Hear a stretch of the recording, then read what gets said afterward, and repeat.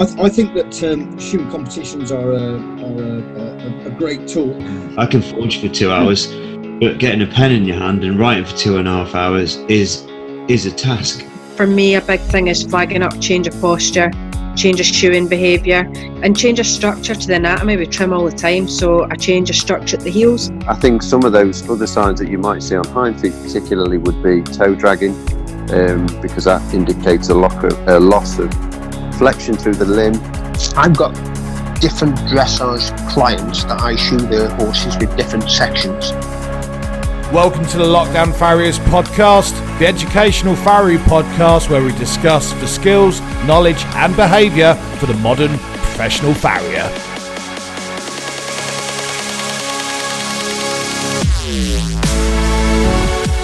On a surface it's exaggerated a lot more. They drop more through the medial aspect of the foot as it then drops down into the surface. With the concave shoe you're actually biting into the surface more. Well, there was a 24, 48 hour temporary fixing, providing you followed the instructions. I would approach each horse like I was doing an exam.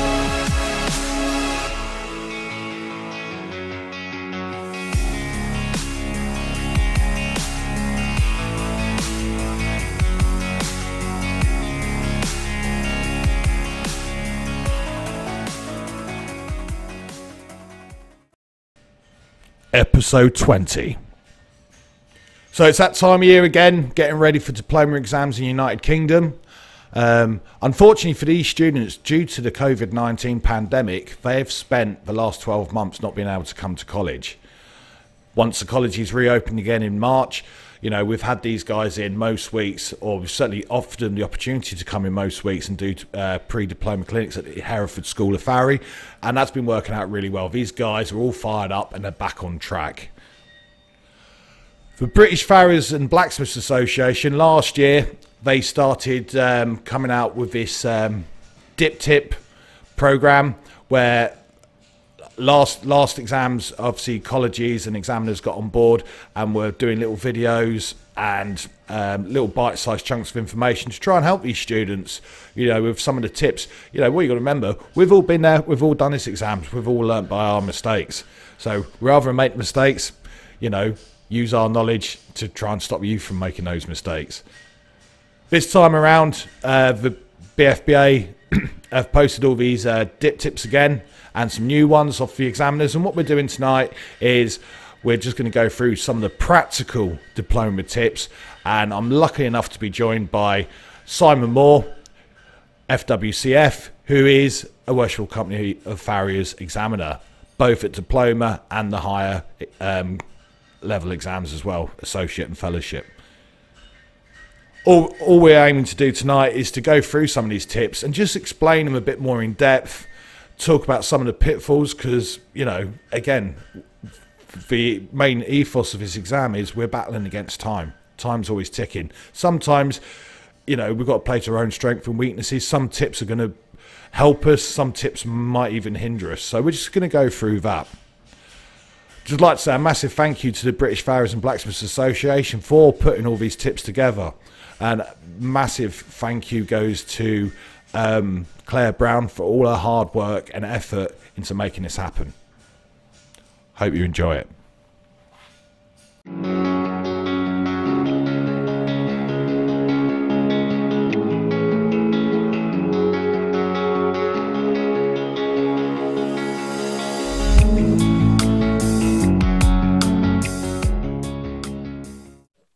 Right, Simon, so obviously we're going to talk about obviously with the upcoming diploma, and the BFBA have obviously just had their campaign with all the diploma tips.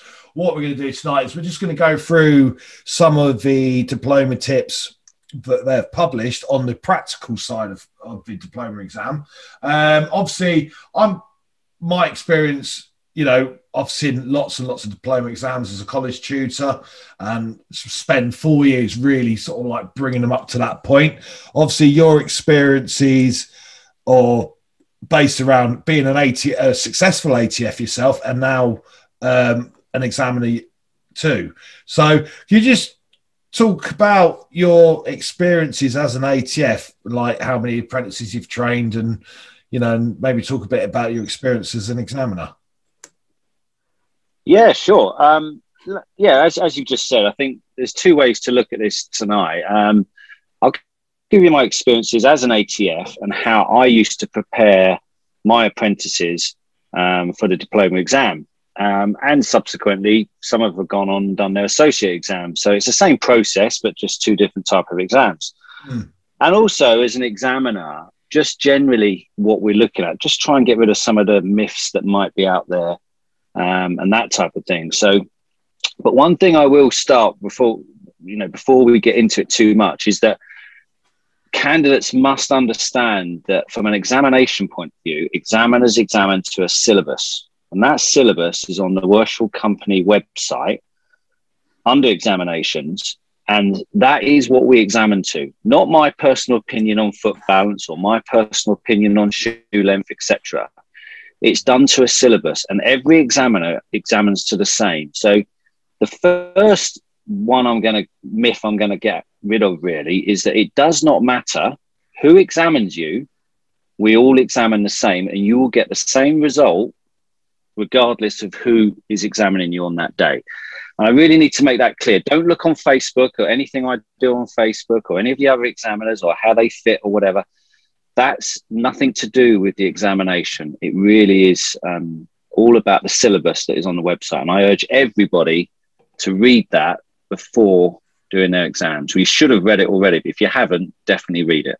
The funny thing about that comment or that statement is the fact that week one, block one, when I first meet Farrier students, when they start their apprenticeship, I tell them everything you need to know for 4 years from today is on that website. And if you trawl through it and you learn that, you're going to be set up for it. And then first day of block 8, 2 weeks before the exams, I ask for a show of hands who's actually been and looked at it. The results are always quite disappointing. So yeah, I've done the same on ATF training days or diploma days.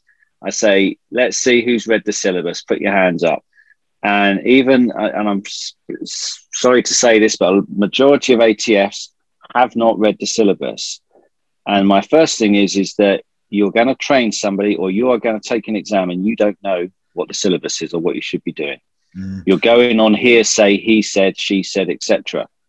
And every examiner before the exam will read that syllabus to make sure we are up to date with it and we are asking questions. I know this is practical tonight, but if you're doing we'll only ask you stuff that is on the syllabus. I mean, I've had conversation with ATFs who have got students with me in the past, and they've asked me questions about the diploma exam or queried something about the diploma exam, and it's quite clear they are still basing the diploma on the diploma they sat 25 years ago. And it's the syllabus. Not only does the syllabus change, the way the exam's delivered.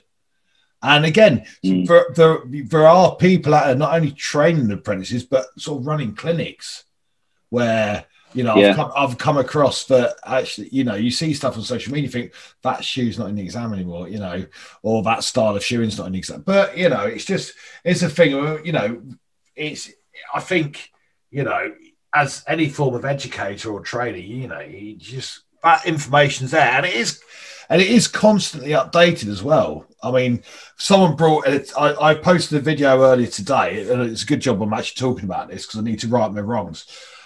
I posted a video today, which was a video I made a couple of years ago about pre-diploma tips and stuff, and it was about using templates, where I sort of said that the templates have got to be out of the building before the exam commences. Well, I've just noticed that's recently been updated to say they've got to be out by 30 minutes into the exam when the feet get examined.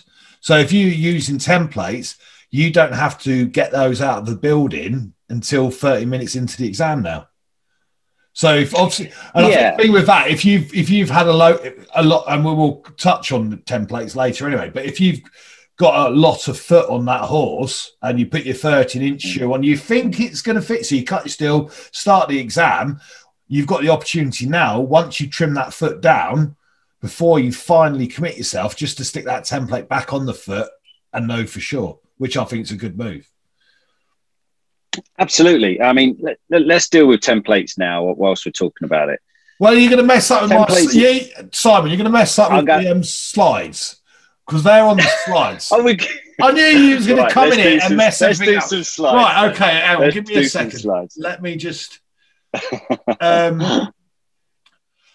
it'd be worth just pointing out as well, and I know we discussed this the other day, that... let me share that. And we did mention this as far as, you know, these are tips and to try and help people. But if you've got a system which works for yourself, you know, don't feel that you've got to kind of conform to any of these tips, you know. And especially with this round of dip tips, I know last time, I know some examiners did some anonymously, and I know some of the colleges put some tips forward. But this time it has all been examiners. Just because an examiner's given you a tip doesn't mean you have to do it to pass your exam. Absolutely. And that is, you know, the first thing is these are tips. These are guides. These are not rules. Okay. There's some things that I would strongly advise, and there's other things that I would say it's up to you. At the end of the day, if you are about to take your exam in the next month or so, or even if you're going to be taking it in November, you're 6 months away. If you have not got a process about going about doing your practical exam by now, you should have. So what these tips are to just maybe help you in certain areas. You should not now be totally rewriting your process of making, for instance, or shoeing a horse at this stage just because you've got a few things on a screen. You know, use them wisely, but don't think they are definitive, and you have to do it that way to pass this exam, because you definitely don't. I mean, and it'd be interesting as well, because I mean, obviously I've had a look through there. There are some of the tips which, you know, from my point of view, you know, getting these students ready over a 4-year period, I would not necessarily disagree, but I would sometimes tell some of my students to avoid that, because it will send them, you know, because of how I teach and how I try and set them up, that it's either, you know, there's certain tips where if you are really struggling, like with foot shapes or fitting and stuff like that, yes, it might help. But at the end of the day, it's, you know, the knock-on effect of that is it's going to cost you time, which you haven't got. So, but let's just go through these tips then. Right, so first of all, we're going to start off talking about the pre-shoeing assessment. So for those who don't know what we're on about, this is the bit, right, first thing on practical day, once you've had the examination brief, and we're going to touch on that right now. But, you know, this is the part where you get given your shoeing plans, and they do the trot up and the evaluation of the horses before the exam commences. So the first dip tip, again, all these dip tips were put out by the British Farriers and Blacksmiths Association. You know, I know Claire Brown especially worked very hard yet again this year and got them out there, you know, which is really, really good. So pre-shoeing assessment, first tip, listen carefully to the senior examiner's brief. This is important. If you have any questions or require clarity on anything, then this is your chance. The senior examiner will always be happy to re-explain something or clarify anything which you don't understand. It's your exam. Absolutely. The only thing I would add to that, yes, the senior examiner, but also the farrier examiner or the veterinary examiner. We are all there to give you any advice that we can. We can't tell you how to shoe it, and we will always be careful what we say, because it is your exam. But if you have any questions, how stupid you think it might be or whatever, ask it, and we will answer it as best we can. You know, we always make a point of coming around when you're taking shoes off. Are you happy? Is there anything you want to talk about? Do you want to discuss it? Do so, please. Engage with us at that point. You will not be marked at that point.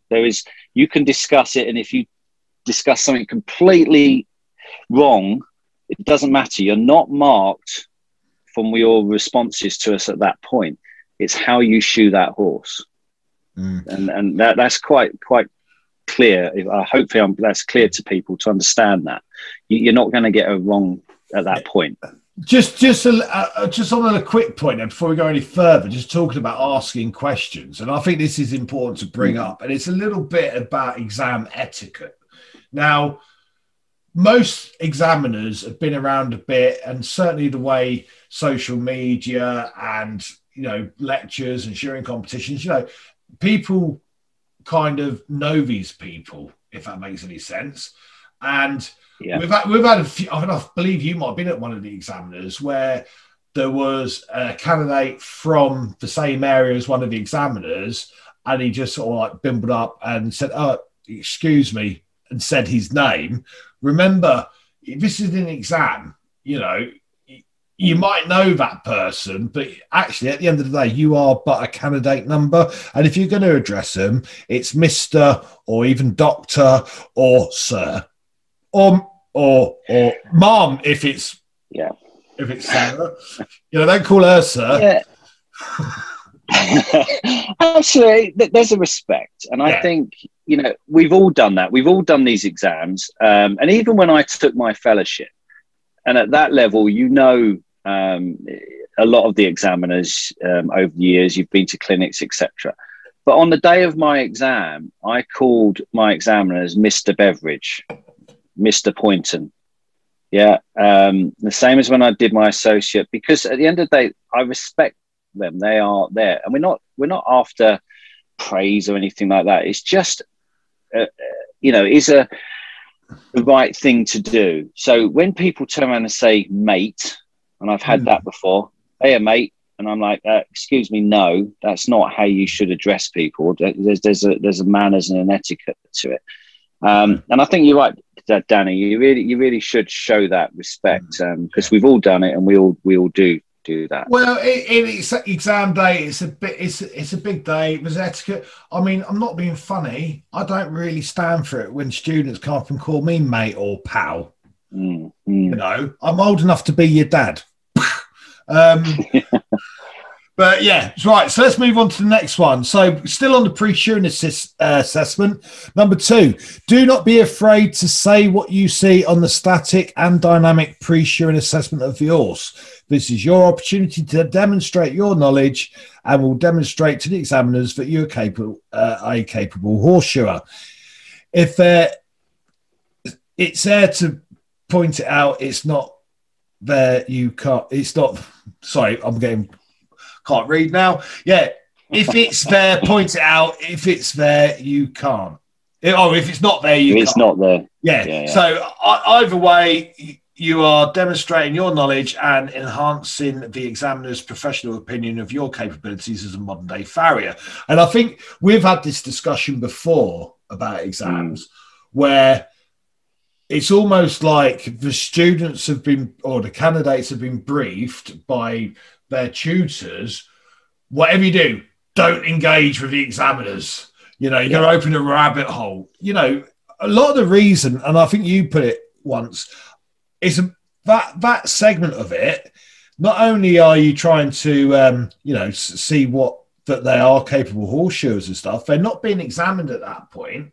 And also, if anything, it's a bit of an icebreaker. Absolutely. And that's the one thing when we're doing the trot up, I always try to have a little bit of chit chat with the candidate just to try and relax them. But don't call them mate. But don't call them mate. No, exactly. But you are not examined at that point. You cannot fail your exam, whatever you say to me at that point. Okay. And let's make that clear. It is not marked. It is not examined. So have a conversation, because there's two things. One, it will relax you. And the other thing is you'll get information out of it. Okay. So when we're watching the horse go, you will ask something or you'll suggest something. You'll get an idea if we agree or don't agree with you on that. And it will help you to get an image in your head and a plan to fill in your shoeing plan.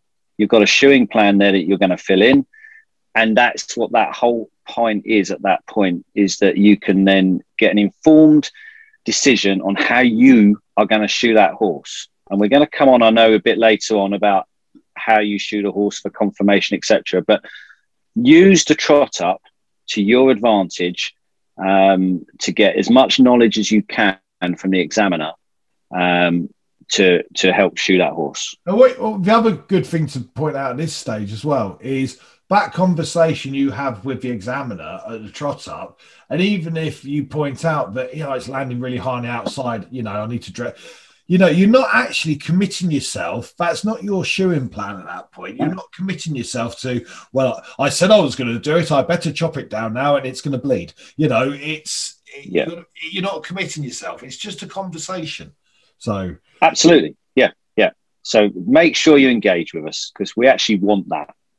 Moving on to number 3, remember that the shoeing plan is there to help you. Obviously, for those who don't know, there is a shoeing plan you have to fill out on the day. It's only a single sheet of A4, and a lot of it's about circling boxes. Okay, although there are no right or wrong choices on there, some choices will be better for the horse than others.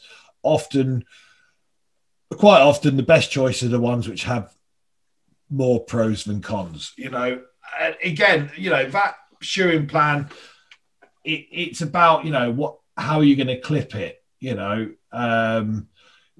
is the, and the other thing is you write down on there what the task is, which, it's confirmation that you're actually doing what you've been asked to do. But again, it's what section you're going to put on it. And, where you're going to clip it, are you going to put a roll toe on it, that kind of stuff. It's very straightforward, really.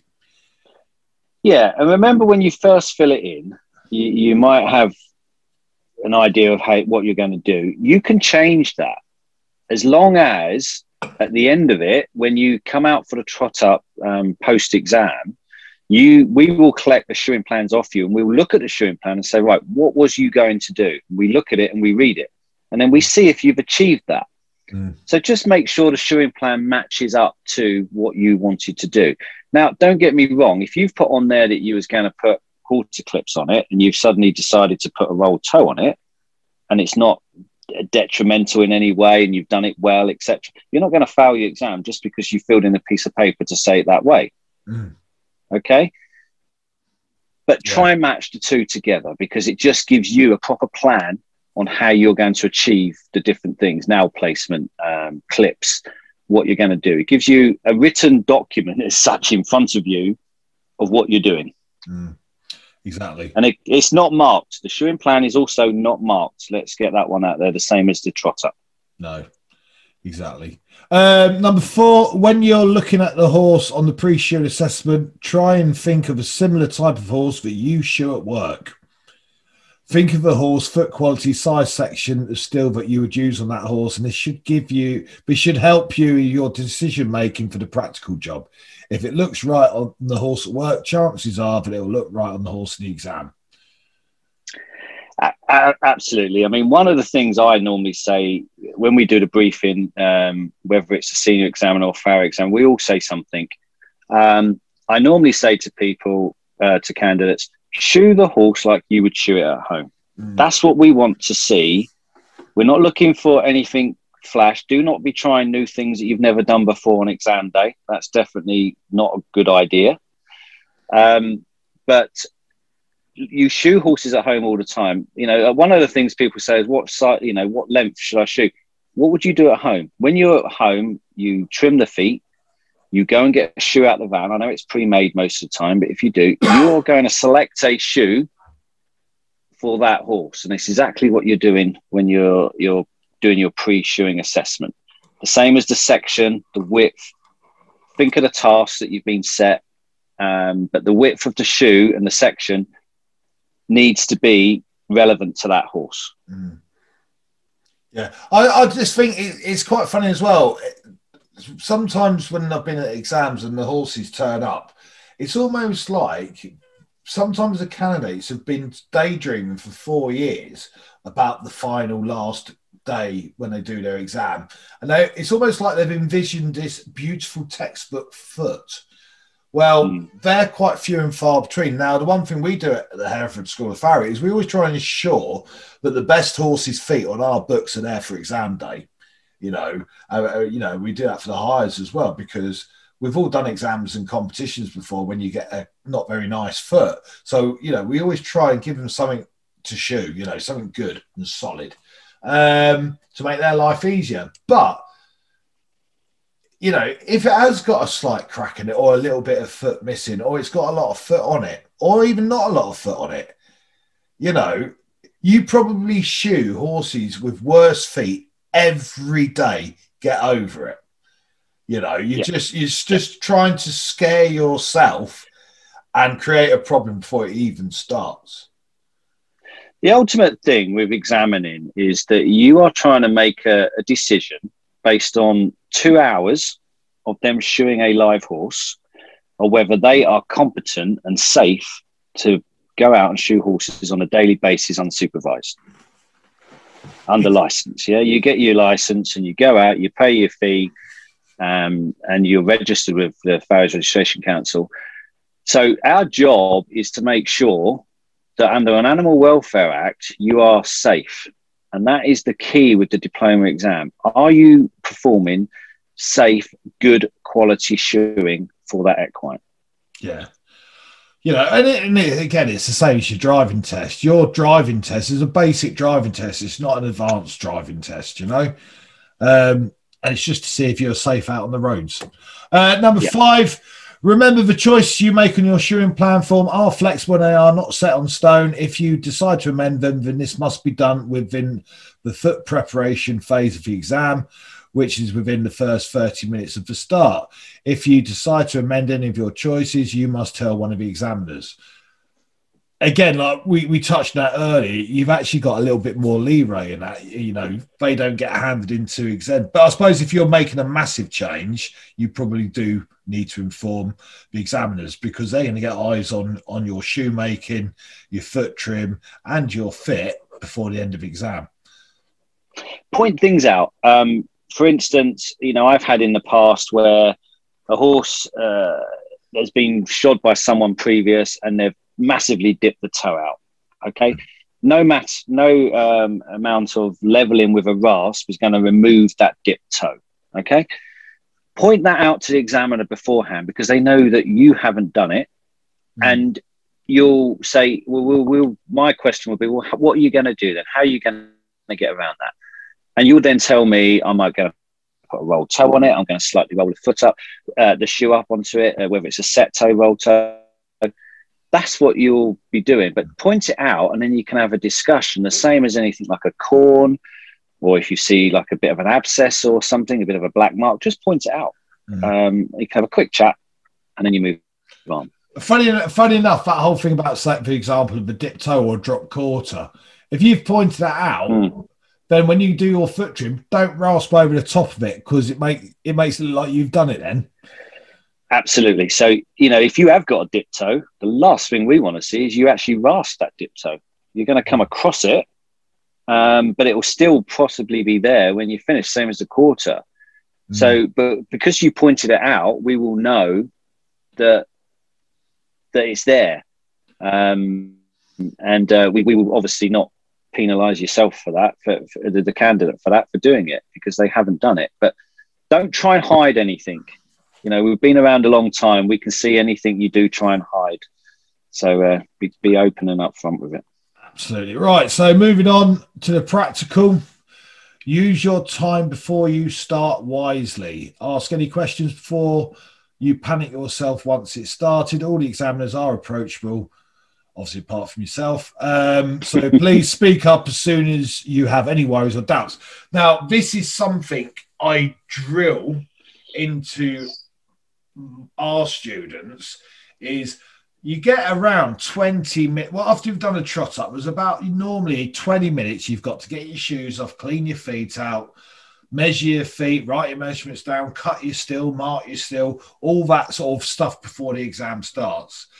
You know, that's not the time to go for a cigarette and have a cup of coffee. There's a lot to be done in that 20 minutes, but use that to your advantage. You know? Yeah. Yeah, that's the time where you can get yourself in the right frame of mind. You've asked the questions to the examiners, anything you're not quite right on. You make sure you've got your steel there. One tip I always give, I used to say to my apprentices, if you measure a foot and it's 13 inches, for instance, you need for that foot, make sure you cut a 12 3/4 and a 12 1/4. Now, the college will probably go mad because you've got all this steel sitting on there and tell me, steel. But have a backup plan and have it ready to go in case you suddenly think, I'm not long enough or I'm too long. If you're going to do that, bring your own steel. I used to tell my apprentices to do that all the time. No, I do think, I might be wrong, and I need to go. I do think there is something stated on the amount of bits of steel they're allowed to cut at the start. Not from an examination point of view. I need to look into that, but yeah, it's. But I can remember something came up in the past about it. But anyway, it might have been taken out again. I don't know. I'll look into that. But what was I going to say? The other thing, and I have seen a bit of this kicking around, and it's also a really, really good thing to have. And you only need a couple of bits. Is everyone's always gone on about bringing a bit of, for the flat steel, always having a bit of 7/8 flat. Because it sorts out those in between feet. Yeah. No, you know, when like if you are, and I know there was a dip tip based on this where you either get 3/4 and jump it, or you get inch and you draw it. Some places are selling 7/8 Now, don't, for God's sake, turn up to the exam with a bit of that section, having never made a shoe from it before, because as we all know, different sections react differently when you fuller it and stuff like that.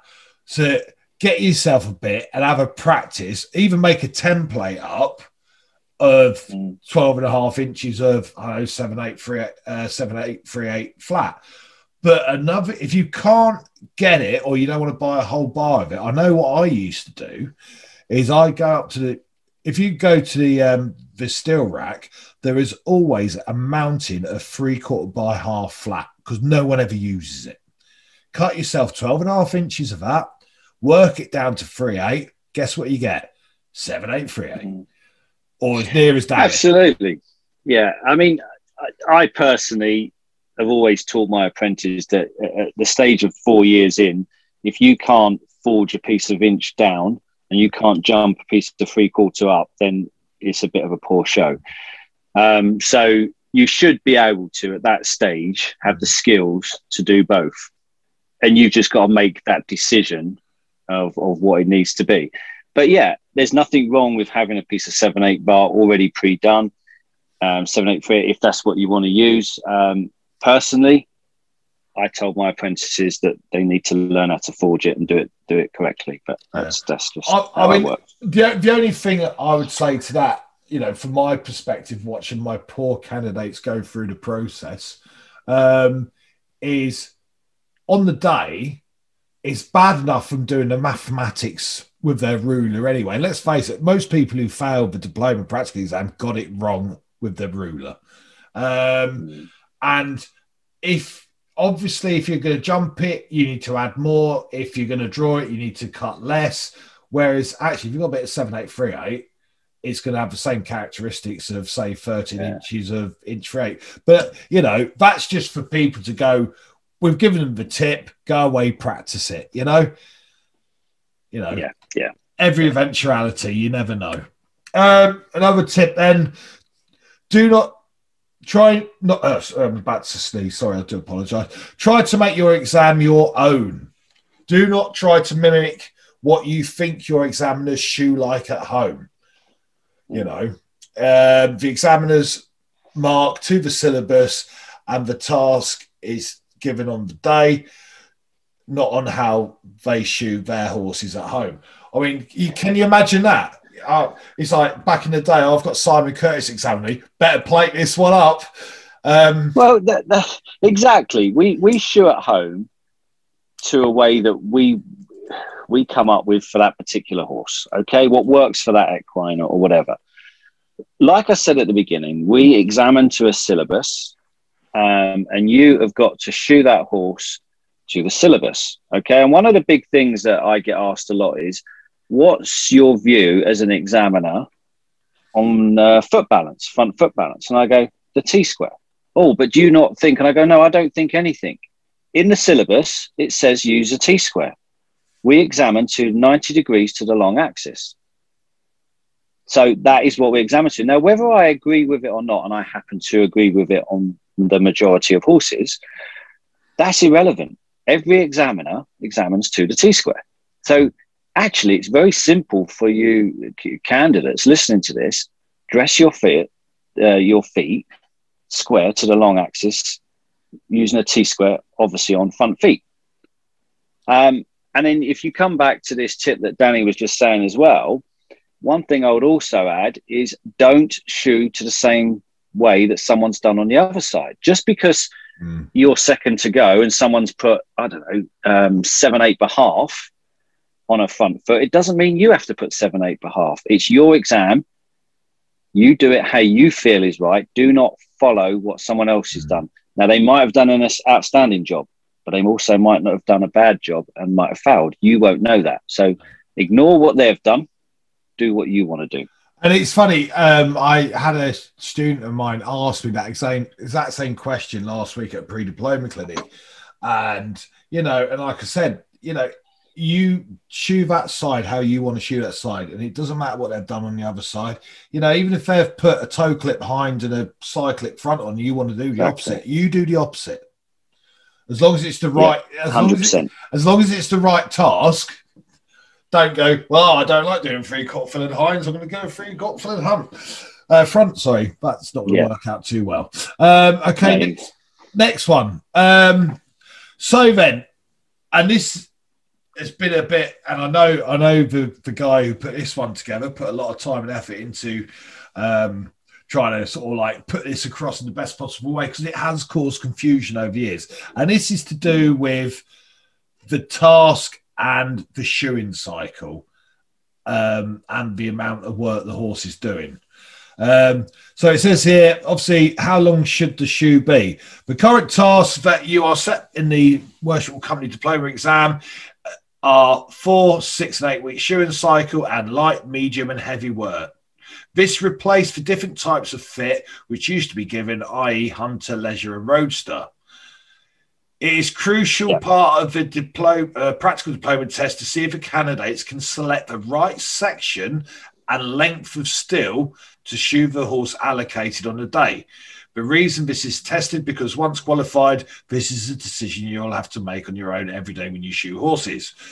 The candidate chooses what the candidate chooses to use is based on two things: the horse's overall conformation and foot balance, and the task the examiners have set, i.e. light work, medium work or heavy work, and the length of shoeing cycle, i.e. 4 weeks, 6 weeks and 8 weeks. Yeah. The thing to bring home here, and I know obviously I've drilled this into my students, but I know there is a lot of confusion out there with some people, is because just because it says 4 week cycle doesn't mean it's going hunting. Yes, exactly. And what I'm going to give you a bit of brief history of what happened and why this was changed. Okay. As it said, we used to have hunter, leisure and roadster fit.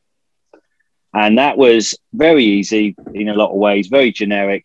If we said hunter, you put hunter heels on it, or most did anyway. Okay.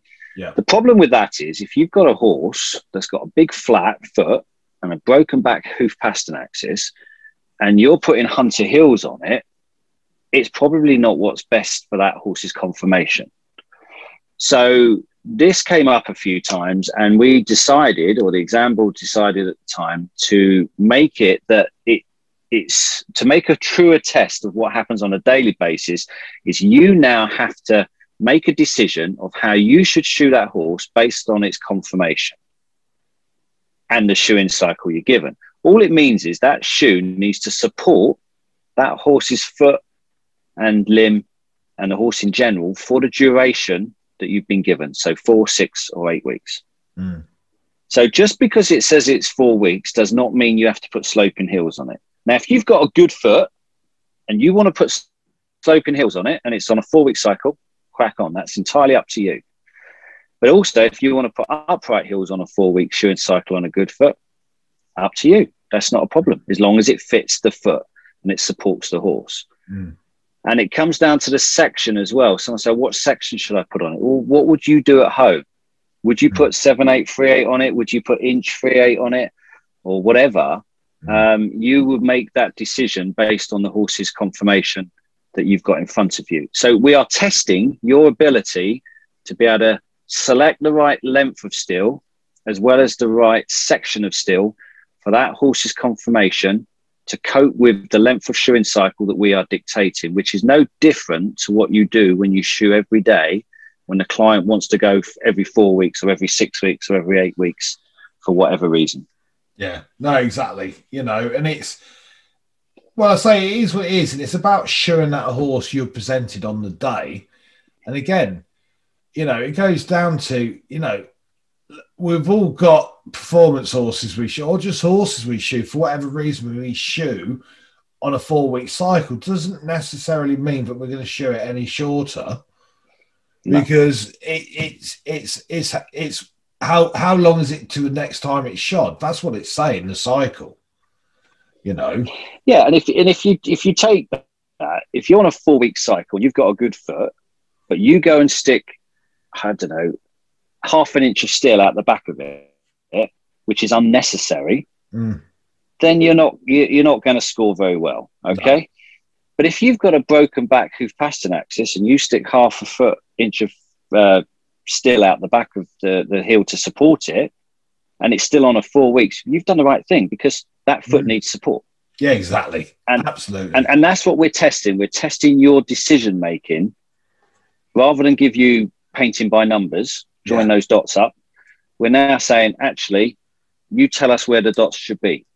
Well, the key thing here, this is about being sensible horseshoeing, you know. Yeah. And the key thing is, if you go the other way and you go too long, the chances are that shoe is going to probably end up sitting on the frog. Yes, you don't want to be doing that. No, because that's a surefire way to end up getting a D, you know. So, yeah. Right, next one then. Remember, the examiners cannot tell you how to shoe that horse. That's the job of the candidate. It's part of the practical test. Different conformation and work will dictate a different approach, i.e. different length of steel and section.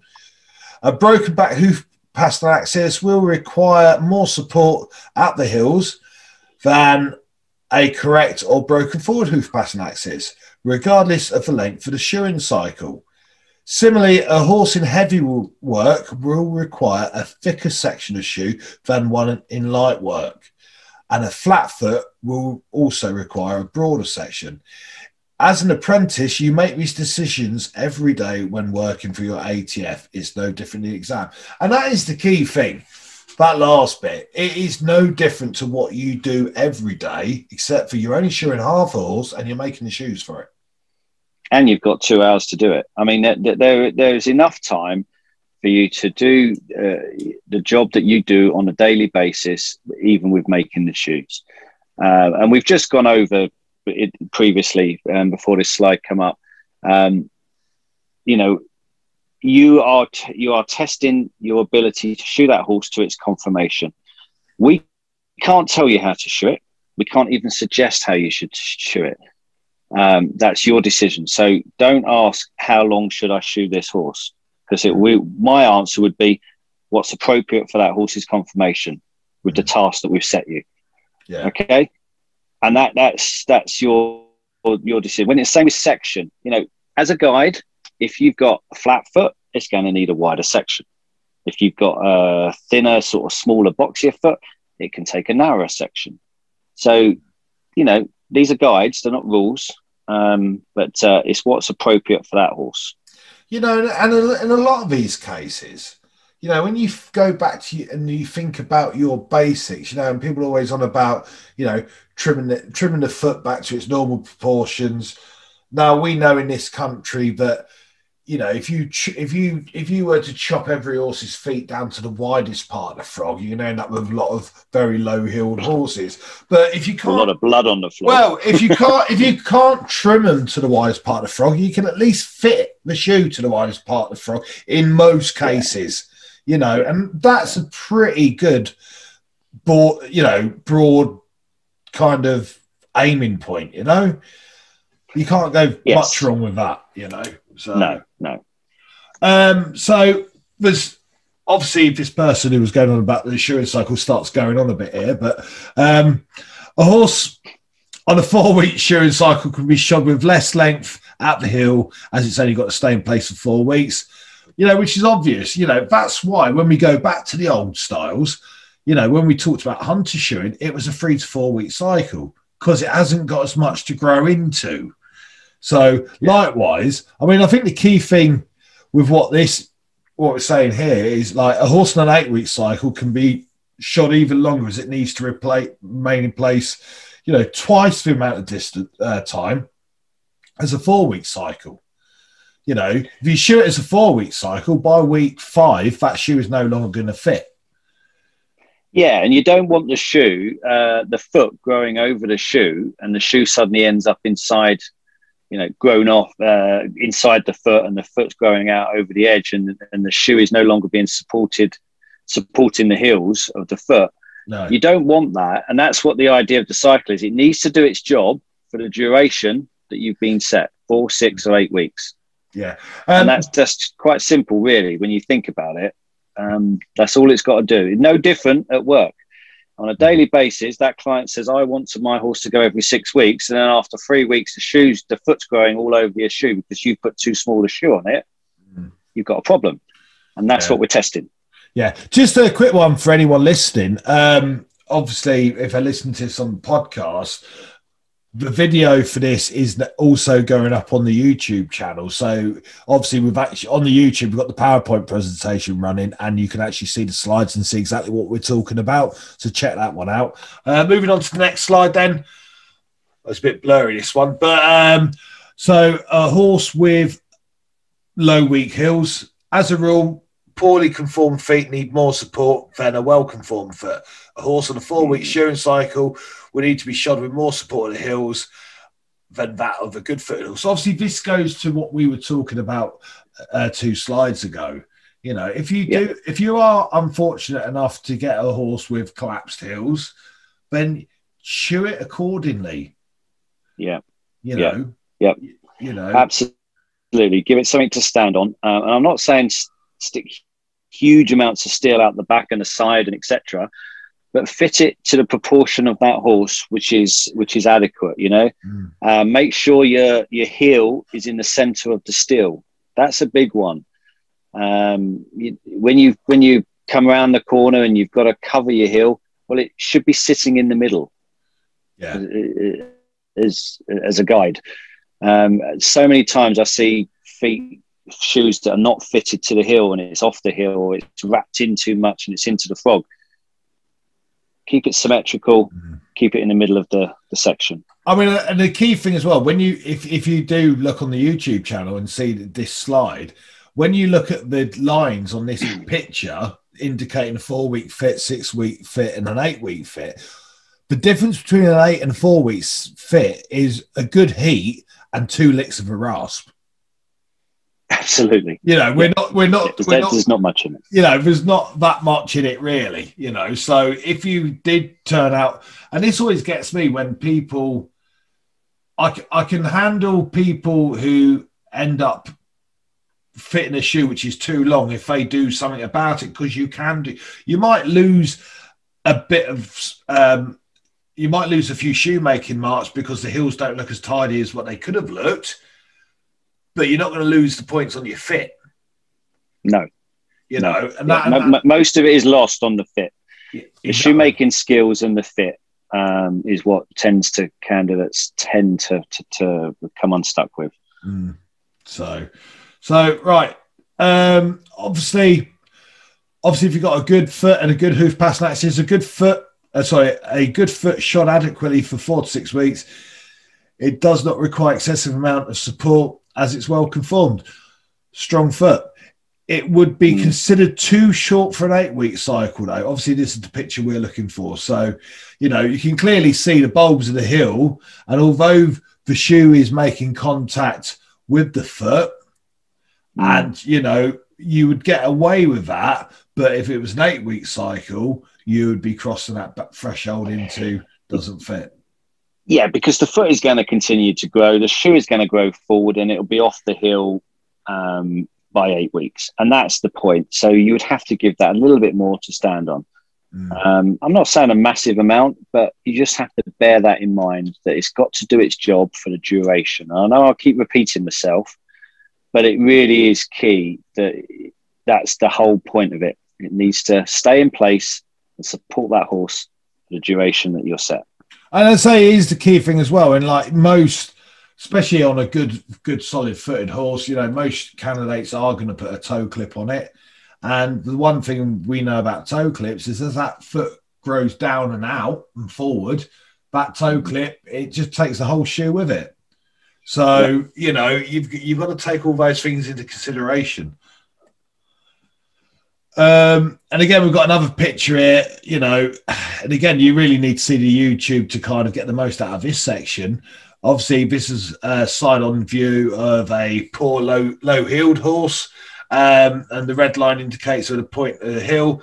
Obviously, shoeing to the red line confirmation, even on a 4-week cycle, is not adequately supported. You know, so again, and that's the key. If you've actually got a low-heeled horse, to be honest, you're going to be shoeing it the same length because it needs it. It needs to be supported for whichever the shoeing cycle you're given. So, you know, but bear that in mind. I think that's the sort of take-home message, that shoe it to the horse's conformation. Yeah, I mean that, but the other thing as well, you know, that being a hind foot.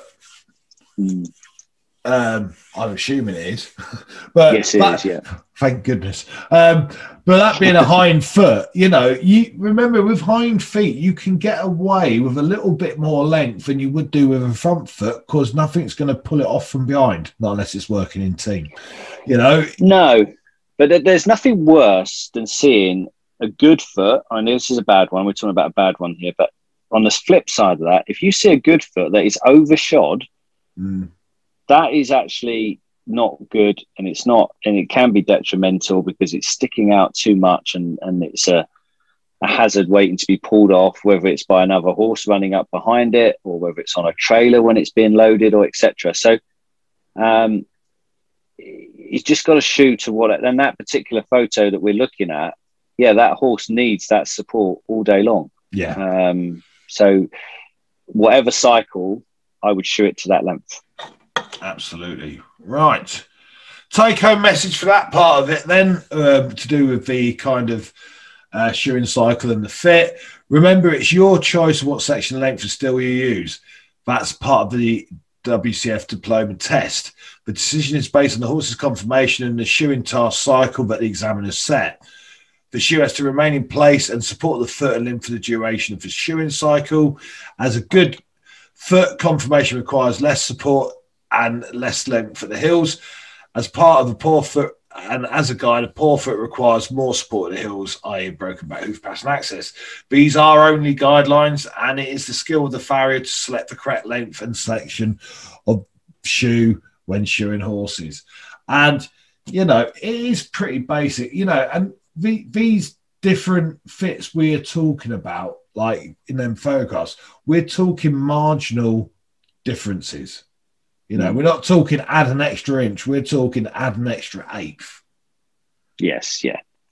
You know, and that's the key. And then it's really that last bit. You know, these are guides, and it is you. We're testing your skill to come up with the right length and section for that horse. Yeah, absolutely. And that's it in a nutshell, really.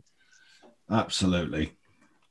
So moving on to the actual practical exam itself, you know, we've got just a few slides of some of these dip tips, which appeared on the BFBA site and is obviously going to appear in the next edition of Forge magazine. And the reason we're talking about all this, because it has been published on Facebook, is the fact that, you know, to actually, we know a lot of people are listening to podcasts now, you know, as part of revision, that drive around in their trucks and on car journeys. And it was just, to put them onto a talking type platform, but also just to discuss them, because I dare say there are, you know, with some of the tips, there are pros and cons, you know, and again, how someone puts down a tip sometimes doesn't always translate to everyone. Sometimes it needs explaining. So that's what we're going to do. So his first practical tip is about using blank shoes. It just says tip number 1, use blank shoes to get a good idea of how the section you've chosen will look on the foot. Some feet will take 3/4 3/8 and others will take 7/8 3/8. One will look better than the other. As long as the blank shoes are out of the forge before the exam starts, then this is fine. But again, go back to what we said earlier. Turns out they've got to be out 30 minutes after the exam starts now. So, but that's a good one. And I say it to people, I mean, another alternative for doing that is get 2 bits of offcut and just actually stick the offcut over the heel of the horse. Sometimes you'll have, you know, especially with some of these chunky cob-coloured ponies, they might have a 12-inch foot, which kind of says to you, well, I want to put 3/4 3/8 on it. But actually, because of how chunky the heels are and how thick the wall is, you need a bit more material to cover that. So, yeah, and that's how you measure your foot and what you decide to put on it is down to you. I mean, I always encourage my apprentices to use templates and blank shoes to get the section and also the length. So, and it also is good shoemaking practice in getting them all before the exam. You've got these whole bank of shoes there. You can go in and you can put one on there. Also, there is nothing wrong with using a ruler. I use a ruler all the time. And if that's what you use, that's what you use. Whatever method you use it. Another one that I used to say to my apprentices with, and this is a tip that's probably not on there, is you've also got machine-made shoes. Now, let's pick any shoe that we want. If we use a Kirkart number 2, that's roughly 13 inches. So if you didn't have a blank or you've got your blank and it doesn't quite look right and you go outside and you've got a Kirkart number 2, you go, right, well, that's, I know 13 inches roughly. So I'm in that area. Combine that with your measurement, you'll know whether you're there or not. So there's nothing wrong with using machine-made shoes as long as you know what they should be. All I would say to that, Simon, and I'm not disagreeing with you, is, but if you've got the opportunity beforehand to actually make the templates the shape, especially when it's your normal go-to sort of like stock shape or whatever, it's extra practice of making the shoes. Because let's face it, you don't want to be practicing bar shoes and corking and wedges leading up to your diploma. You should have made your shoe board a long time ago. The bread and butter shoes are ones you need to be making. But I did have a student a few years ago who turned up with a box of various concave machine-made shoes. And when I sort of said, what are you playing at? He was like, yeah, but I know how much I would cut to make this. And actually made a right pig's ear of it. You know, I think what I was trying to get at is that when you're working on a daily basis, when you trim a foot, you go to the van and you get a shoe to fit that foot. You make a decision whether it's a Stromy number 2, whether it's a handmade shoes number 8 or 9 or whatever. You know what that foot roughly wants by just visually looking at it. Now, don't use that as the only guide, but you'll have a rough idea that if I was at home, I would get a Stromy 2 out and put that on there. I know it's going to be around that size. Measure it and it confirms it, or go, well, actually, I need a bit more because my measurements are telling me that. But it's a quick way of going, what would I put on that at home? What size? Yeah, exactly. And you do it all the time. Good shoemakers that do competitions, etc. Yes, they'll get their ruler out, but they've got an idea in their head before they start because they know what size foot that is, what they would do at home. Yeah. The bit I just want to add on that, and like I say, I always advise my guys and girls to use templates, because if you can use them, why wouldn't you? But the thing is, they still need to measure the width and length and the heel distance and all that stuff, because when it comes to fitting that, when that comes out the fire and you've clipped it, it needs to measure those measurements before you embark on that journey to the foot. Because if it don't, it ain't going to fit, and you've wasted 5 minutes.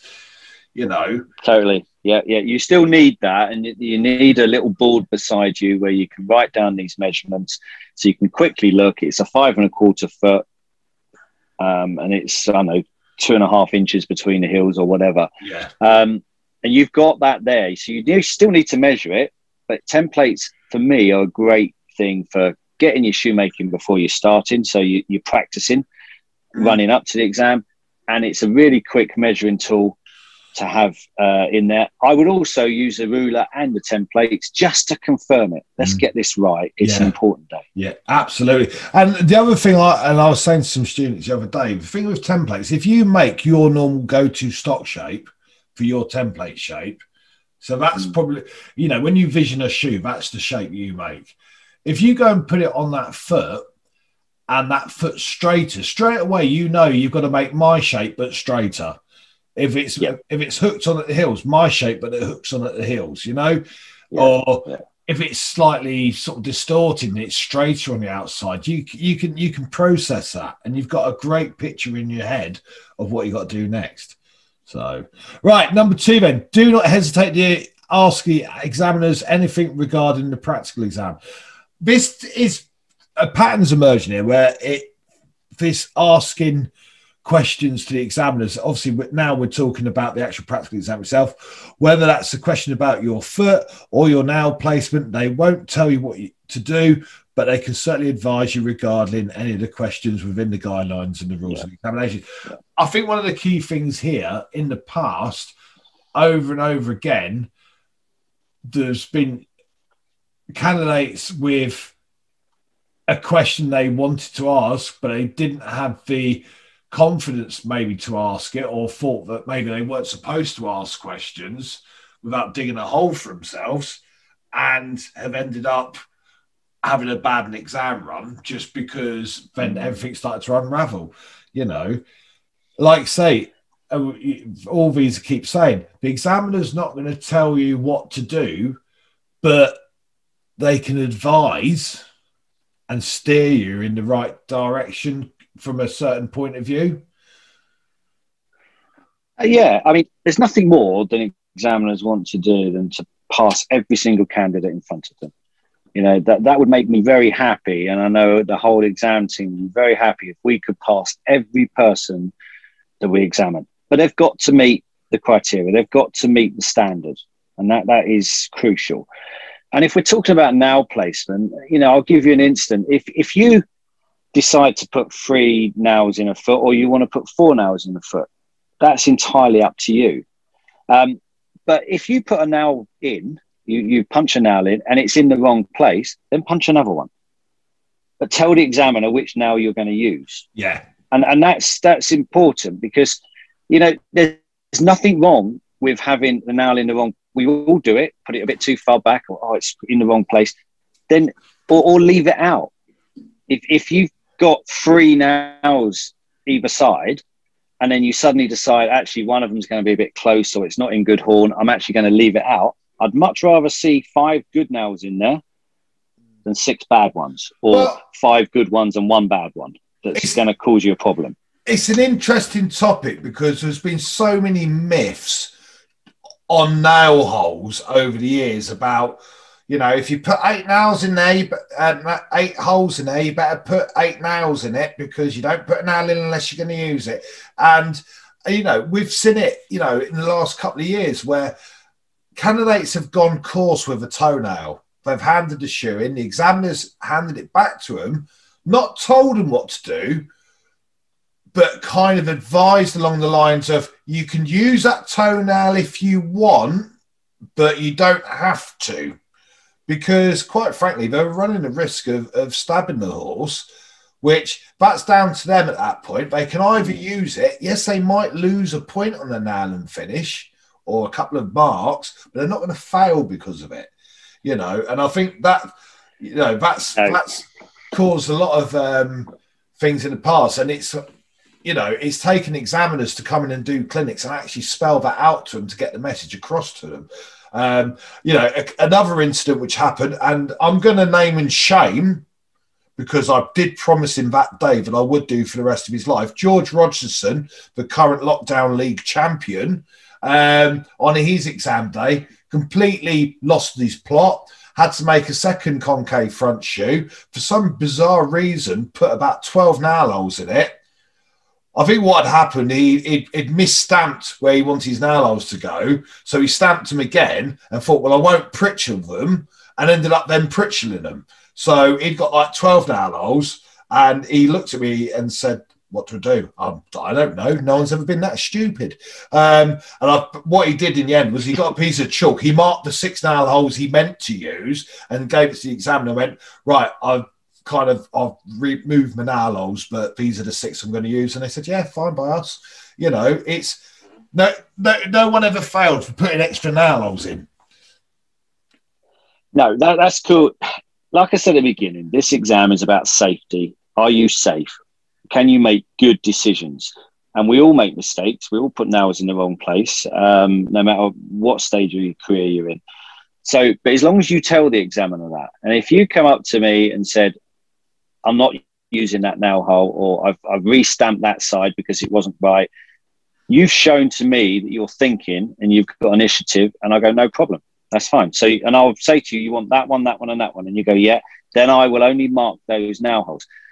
Yes, you will be knocked slightly because of your shoemaking, because you made a mistake. Let's just be honest about it. Yeah, exactly. But you're not going to fail an exam because you put an extra nail hole in and then not used it. What I'm not saying to everybody is to go in, put in 12 nail holes in a shoe and then selecting the 6 that they want to use, the 6 that they want to use. That, again, is not good shoemaking. But if you make a mistake, don't be frightened to redo it and tell the examiners you've done it. And not just that, if you're going to put 12 nail holes in the shoe, you're probably going to break your pritchel.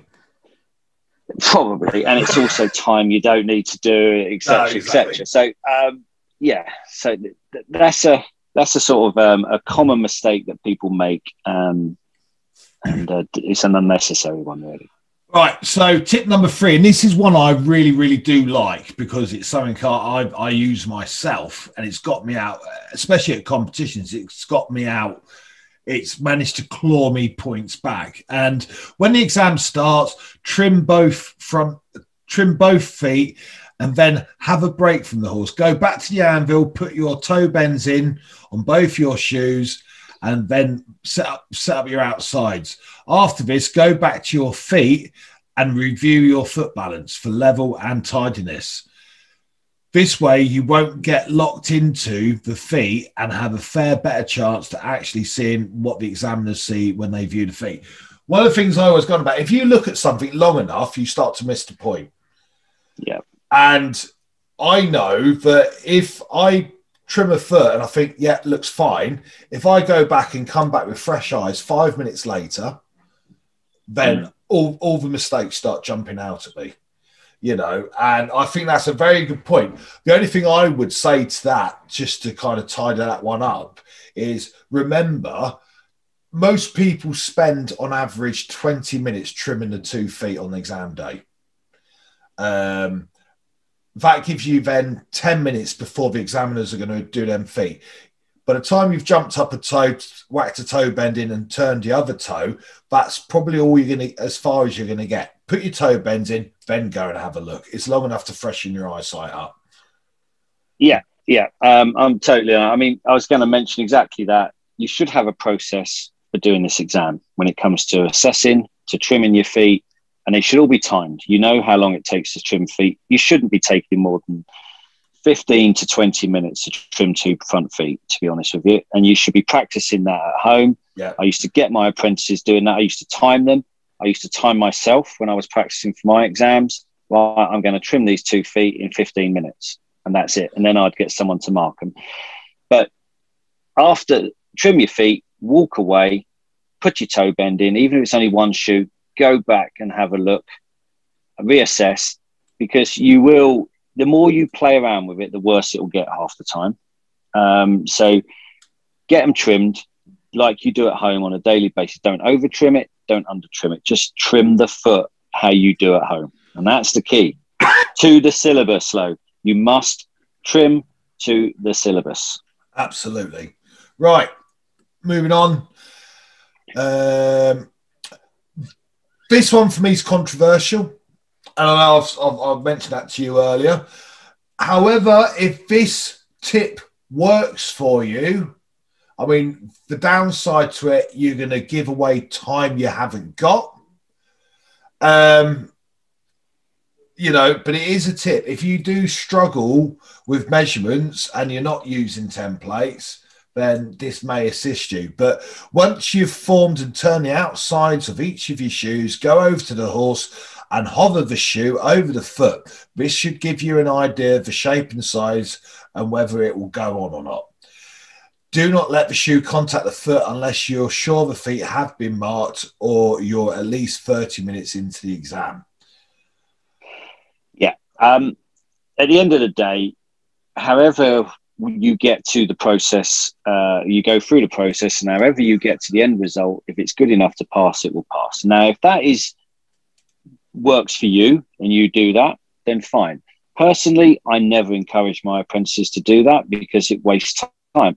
For me, build the shoe at the anvil. You've got measurements that you've just got off the horse and written on your board that we just talked about. So if it says it's 5 1/4 wide and you measure it and it's 6 1/4 wide, you've got a problem. Yeah. It needs to be narrowed up, reshaped, or you need to start again. So at the end of the day, build the shoe at the anvil to the measurements you've got, walk over to the horse, and it should more or less then fit.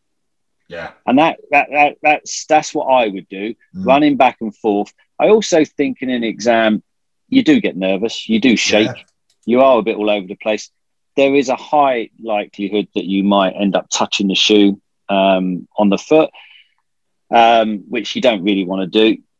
So at the end of it, I wouldn't do that. And I'm not sure for me how much I would get out of that. But if that's a process that you do and you've been doing that for 4 years and it works for you, don't change it at this age just because me and Danny said that we wouldn't do it. No. Okay? Carry on and do it, but make sure that you follow the rules. It's something, again, like I say, from day one of shoemaking training with my students, everything's building up right from day one to the last day, which is exam day. And, you know, we put those measuring points in, so you should never have to do that. However, I do say to the students, the only time that I won't say I allow that, but the only time I think that's acceptable, if you stick your ruler on it at any point and you think, oh, miles out, rather than just chuck the shoe in the bin, on the way to the bin, run over to the foot, in obviously a safe way without startling the horse, and just look at it before you chuck it in the bin. Because actually it might just turn out that it needed that extra still and your measurements were actually out, you know. Rather than just give up and chuck it in the bin, just have a quick look, because you might find that it's workable. You know, that's the only thing I would say. But again, I've spent a long time with my sat in the forge with a stop clock doing sort of time motion studies, and the reality of it, each time that you come off that anvil, go over to the horse, pick the foot up, and people might think this sounds daft, but I've studied it. Every time you leave your anvil, go to the horse, pick the foot up, brush the foot out, think about whatever it is you're hovering over the foot or trying to fit onto the foot, and go back and put that still back in the fire. That's 5 minutes gone. You know? Yeah, totally. And especially, you know, if you take Hereford, the anvil, the forges aren't too near the horses. They are a bit near at Warwick, but Hereford, they're not. So don't waste that time running back and forth. It's energy that you don't need to waste. To be honest, the thing with that, Simon, I've looked at that in different forges as well, and actually the distance from horse to anvil doesn't actually affect the time. Right, okay. You know, if it was like you was going to the next stable yard, then it would. But it's a funny phenomenon, because I've done it at home. I've done it at, you know, I've even clocked people at competitions, you know, qualified guys, you know, where the anvil's very close to the horse, and it doesn't actually make a lot of difference. It's still time you don't need to waste. Exactly. And so it is a good tip to if you're going to give up on the shoe, just check it before you give up on it. Yeah. Because you might be able to stretch it or you might be able to crop it and it might still work. Yeah, exactly. Number 5, during the practical exam, stay, and this kind of goes along the similar line. During the practical exam, stay in touch with the shape of your feet when making your shoes. You can do this by making regular visits over to the horse and picking up the feet whilst your steel is getting hot. This will ensure that your shoes actually look like the feet and will save time on fitting. My worry, my worry there is, yes, that's even more trips to the foot, but who's keeping an eye on your metal whilst it's burning away in your fire? Exactly. I mean, again, you should photograph your feet, not with a camera, that's for sure, but photographic memory, you know the shape of your feet. But even if you haven't got a great concept of just by looking, you're not that experienced with that yet, you've got measurements. Yeah. So you should be, and it's not just the width from between the heels. You can also measure your toenails. You can also measure where your clips went. You can use calipers that you can say, right, well, that's the width of my toe, for instance. Set your calipers on there, put that on your shoe. There's so many measuring devices that you can use to save you running backwards and forwards looking at feet. Sometimes you have no choice. I have days what I call no fit, can't fit, won't fit days, where I go back and forward to horses 5-6 times because I can't quite get it right, and it takes me that to get it. Well, if you do have to do that, don't panic. I'm not going to lie. When I have days like that, Simon, I go twice, then turn the linisher on. Linishers are not allowed in the diploma exam. So let's put that one out. It's only a matter of time. Come on, wake up. Just going back to that one though. A thing which works for me, and again, I build this into my teaching, is especially when it comes to shoeing feet. I have a different way of doing stock shoes, but when it comes to shoeing feet, calipers, central cleft to the centre of the heel, that's where you mark your following, or certainly your toenail, from the centre point of your shoe. And when you make the shoe, as long as your width's right and your length's right and the shape's kind of the same as the foot, and that toenail then is parallel to the centre of the heel, when you line it up, with the toes up on the side of the anvil, that should fit first time. Or it's close enough. Absolutely. That kind of works for me, and that just saves on trips to that foot. And I think absolutely, for my fitting, certainly from a competition and exam point of view, that was one of the biggest game changers of getting that first time hit rate. Because again, going back to the 5 minute per trip thing, and going another curveball just to chuck in there. Now, we all know that Warwick, they've got gas forges. And, if you put both bits of steel in and you've got time whilst they're getting hot and that horse is stood next to you, by all means, go and have a look, because they're not going to burn. And actually, you're just going to be stood there waiting for the 2 bits of steel to get hot. But other than that, that opportunity isn't really there. You're just doing something practical in a bit of dead time. But I certainly wouldn't think to do that at Hereford for sure. But again, going back to the 5 minutes per trip. Now, if you have, and this is worth thinking about, if you get a first time fit of your front shoe and a first time fit of your hind shoe, so you're going to go over to the foot, burn your clips in. Oh my God, my shoe fits. So now you're going to go back to the anvil. You're going to rasp that shoe up and then get a light all over heat and go and have a final burn on. So that's 2 trips per foot. So that's 4 trips in total. So that's 20 minutes walking backwards and forwards for a first time fit. And again, one of the biggest things I see why people fail is when the fitting process unravels. And it's normally because they cut too much or not enough still, and they start to panic and they start trying to force it to fit. When they start going to the foot 4, 5, 6, even 7 times, you can probably say you're going to run out of time at that point. It's the back end of the exam, I always say, where they fail on, because they start trimming feet. They do that on time. They start making shoes. They sort of have their first shoe out roughly in about an hour, and then they faff. Yeah. And then before you know it, half an hour's gone, and they still haven't given you the first shoe. They still haven't rasted up. They haven't even looked at the second shoe yet because they're concentrating on one, and before you know it, it's done. I think that. Yeah. I say, let's move on to this next one then. Make sure that the shoes are the same shape as the feet. Don't make nice specimen shaped shoes and then spend 20 minutes trying to reshape them. You know, the examiners see this on every exam.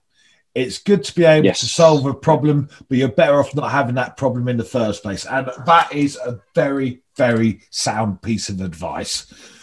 You know, make shoes for feet. And if you practice that at home, you'll do it. One of the things I used to get my apprentices doing, and I used to join in with them, was literally look at a foot and see who can make and fit that shoe the quickest. Yeah. Right. So it's literally like a one heat. Yeah. Yeah. You used to take a couple of heats to do it, but it was like make and fit, no messing around, over to the foot and on. And, you know, you're trying to do it. It's about 10 minutes roughly. We all got to about that sort of stage. But it gets you looking at feet, photographing it in your mind, going away, making a shoe to come back and get on that foot in one go. I believe it's a very slow little tweak. I believe it's called an eagle eye, Simon.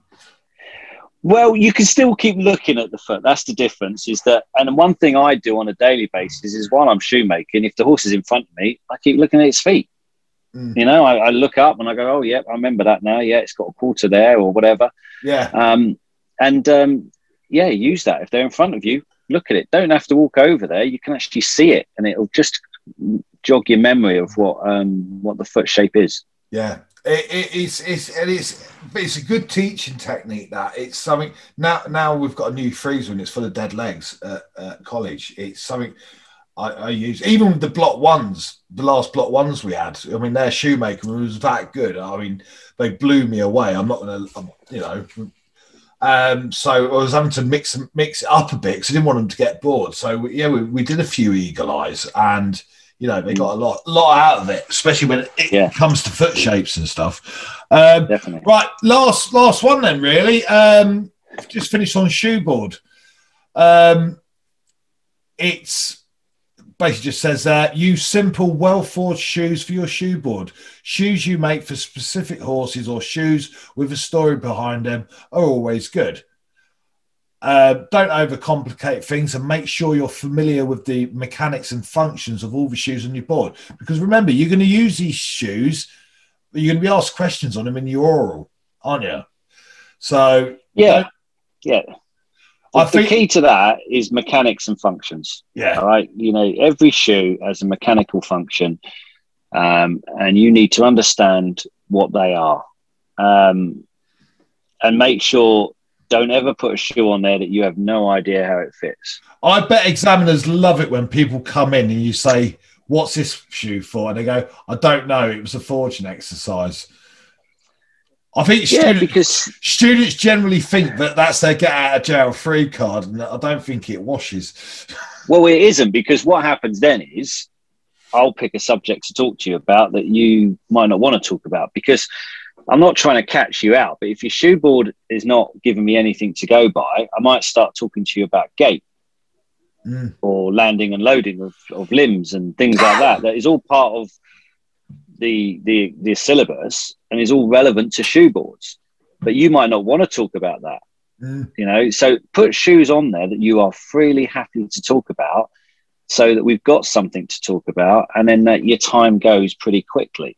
Again, putting boring shoes on there, I shouldn't say that really, because all of them are on there and you can pick any ones from the syllabus, but try and have some sort of interesting shoes as well, but you've got to know about those shoes.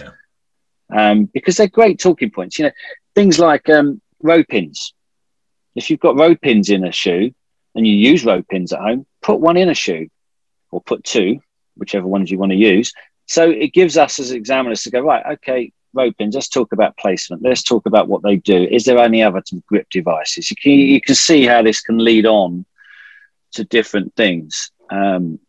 And remember, it's about the shoes. It is not about the fancy board that you're putting them on. I really don't care what your board looks like, as in what it's attached to, the shoes are attached to. I've seen some great ones over the years and some absolutely amazing ones. But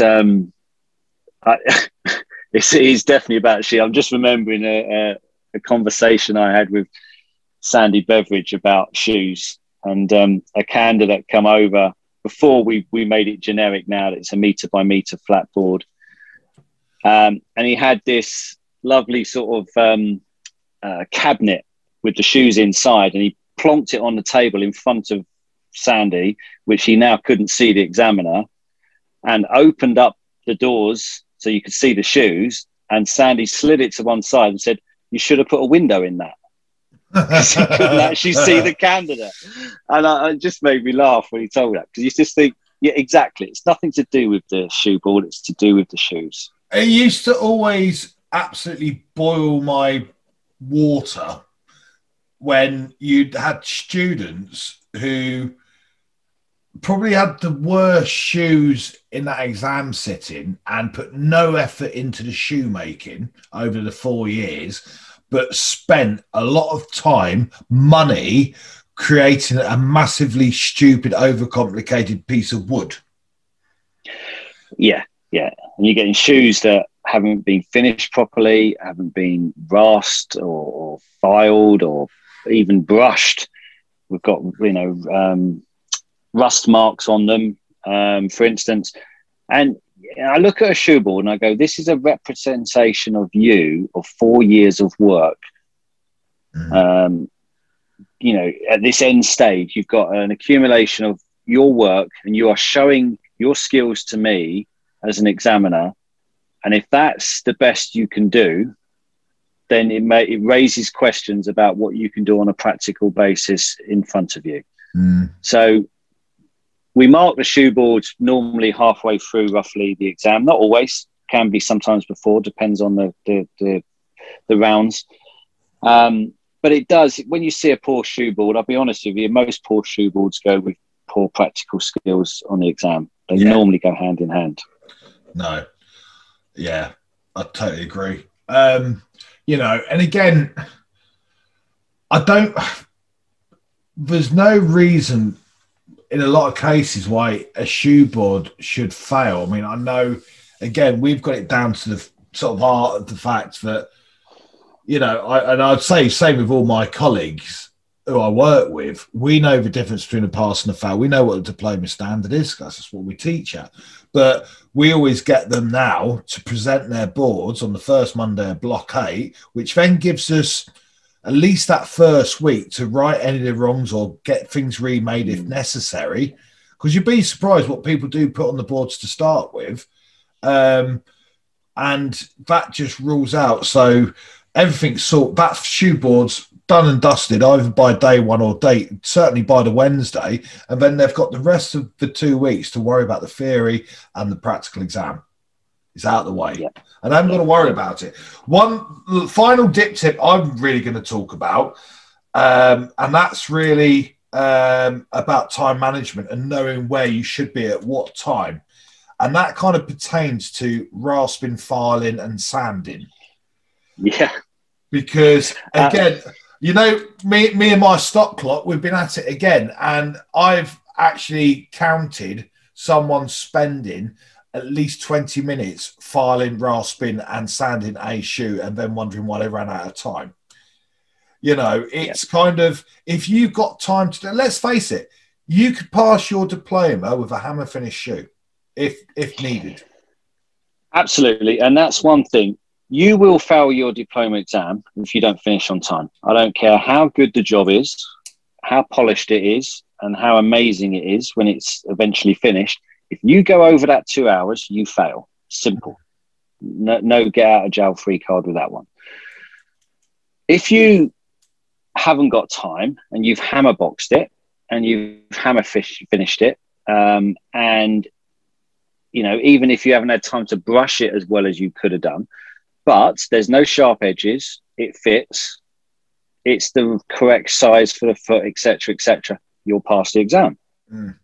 You won't fail it just because you haven't rasped it. You will if you've not rasped a sharp edge off and it's detrimental. Don't get me wrong. But what you've got to remember is it's not about the finish. It all adds to it. If you've got time to do it, great. But if you haven't, just get the shoe on the foot and the shoes on the feet. And that is key. And I say that to people all the time. You know, learn to forge and hammer box and finish with a hammer, because you might need it. Well, also, it might be.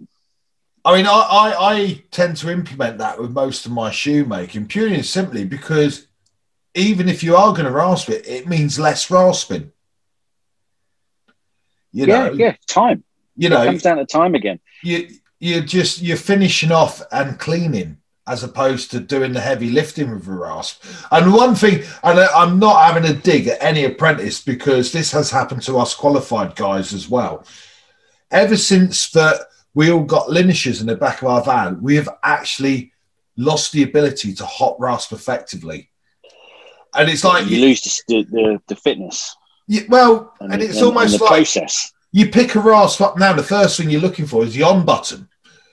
You know? Yeah. But no, I mean, but that is a big thing I see. And cold rasping as well. Very often, if you're going to cold rasp it, the rasp is not going to do anything.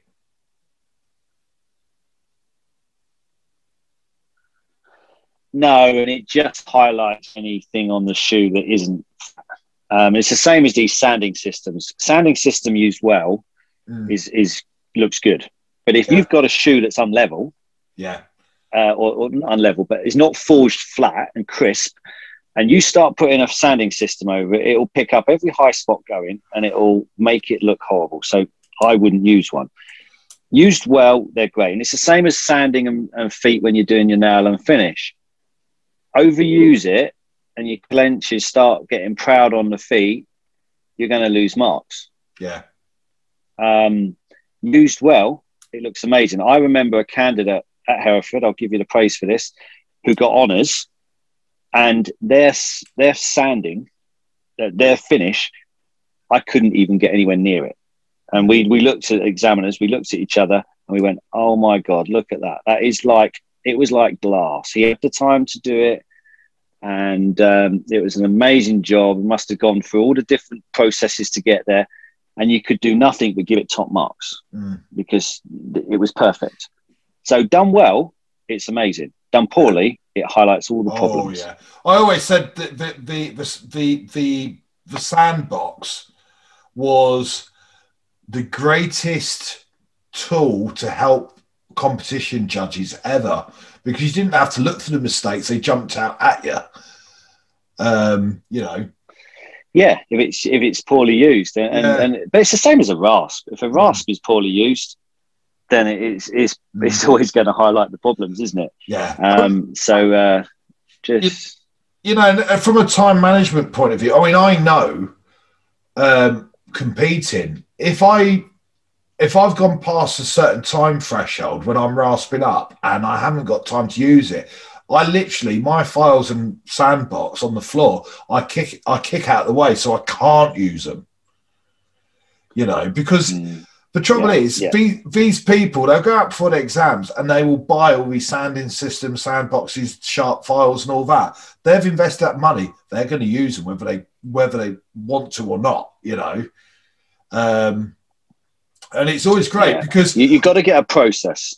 I've got a box full of sanding strips where guys have brought a massive bucket load of the stuff, done their diploma exam, and on the way out have gone, do you want these? Because I'm not going to use them again.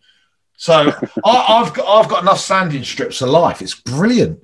But yeah, well, I think that. But your time management, I'll just finish on the time management. Get your easier shoe out quickly, as quick as you can. Get that into the examiner. Yeah. I try to used to tell my apprentices, you want them really be looking at it and marking that on the hour to an hour and 20 minutes. Okay. So your concave shoe, if you've got a concave, get that one in, fitted, rasp, done into them on your box, ready to be nailed on. And then you concentrate on your other shoe for the rest of your time. And you don't want to be with 5 minutes to go and you've not even done a fit because you've concentrated all on one shoe. Manage the two together, but get you easier one out first. That's what I always used to. Yeah, and I think that is really good advice because, again, the amount of times you see, you always get one person, they get to the end, they're a bit behind anyway, and they hand both exams in, both shoes in at the same time when everyone else is handing shoes in and they've only got like 5-10 minutes left. There is no way they're going to get them marked because both examiners have got to mark them. You know, both Farrier examiners have got to mark them. The vet doesn't have to, but both Farrier examiners, and we have to be given time to give you a fair mark and everyone else. So we can't suddenly just go, oh yeah, just put it on. No, we've got to mark it. So, and that's your fault if you haven't give us enough time to do it. No. So yeah, like I say, you don't want to be standing waiting for a shoe. You could be nailing one on and finishing it off whilst we're looking at the next one. Yeah, exactly. Well, thank you very much for spending this evening with me, Simon. Well, I think we spent far too many. It's been a pleasure. Far too many meetings on Zoom. But yeah, I mean, hopefully, you know, again, we've basically just discussed these pre-existing tips, and hopefully we translated them to people to sort of understand them perhaps a bit better, and maybe just brought a few other tips to the table. But thank you very much. And yeah, brilliant.